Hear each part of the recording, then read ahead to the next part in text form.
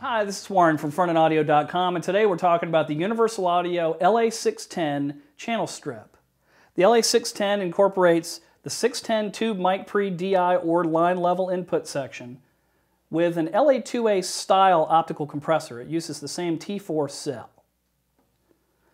Coming in closer, we see that the 610 section, we've got two different levels of microphone input impedance. We've got 500 and 2000 ohms selectable. We've got line level, and then we've got two levels of instrument DI, 47,000 and 2.2 million ohms. So depending on whether you have active or passive pickups or how you like to match things up, you've got some more tonal variation right off the bat here. We've got a feedback stage here with the tube amp that we can increase or decrease the gain from, giving us some more harmonic content, maybe some mild distortion from the tube section as well, giving us even more tonal variation.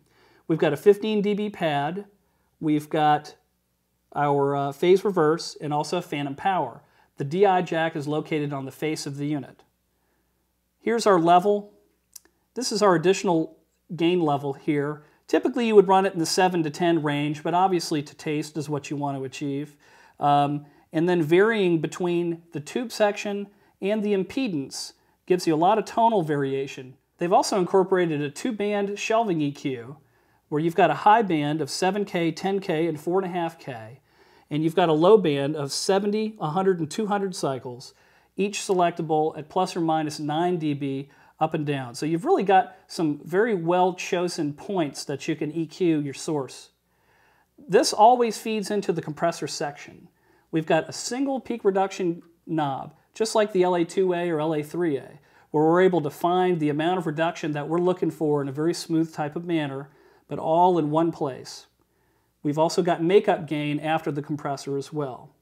On our metering, we can select from the preamp output, the compressor's gain reduction, or the total output of the unit. And we've also got the ability to bypass the compressor, or we can compress or limit. So we can change that ratio and hit things heavier with our compressor section. Also, the power switch is located on the front of the unit.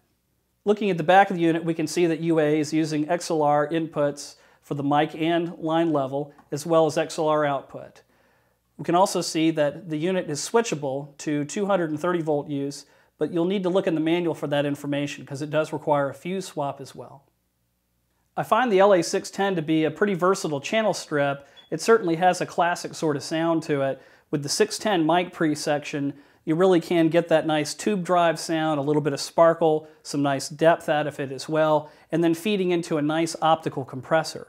Now the optical compressor is using a lot of the same components as the LA-2A. It doesn't sound like an LA-2A. It doesn't have the same smooth, buttery sort of sound as the LA-2A. I find it to be a bit brighter. It's also quicker. It seems to have a faster attack and release time there as well. So they do different things, but it's very handy to have around for just some nice one-knob compression or limiting. It's very effective.